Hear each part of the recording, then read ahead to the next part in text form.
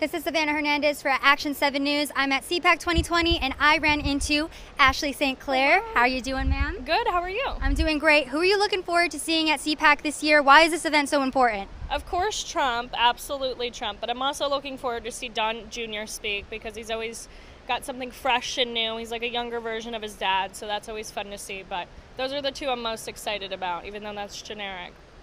Definitely not. Trump is always so fun to listen to. I haven't been to a rally yet, but I can't wait to go to one.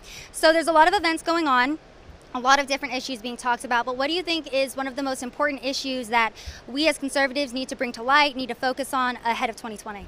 I think censorship will be a big thing. A lot of these voices that we had in 2016 are silenced now. They're no longer around, or they're only on Telegram. I think it's really important for Trump to try to pass some anti-censorship legislation. Platform access, in my opinion, is a civil right. So I think that will be the biggest thing so we can have as many voices as possible for 2020.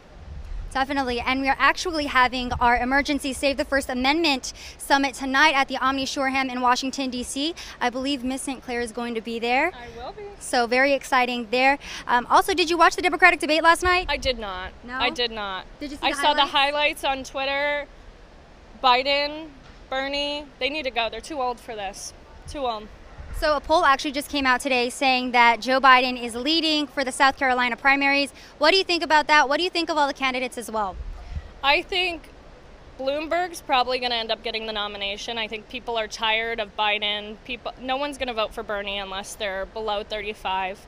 But Bloomberg's buying his way into the nomination. He's doing a good job at it. When he said that he would release all those women from their NDAs for the sexual harassment cases or whatever that was, it was transparency, and he's bringing things that a lot of people want to see. As much as I dislike him, he's playing the game very well.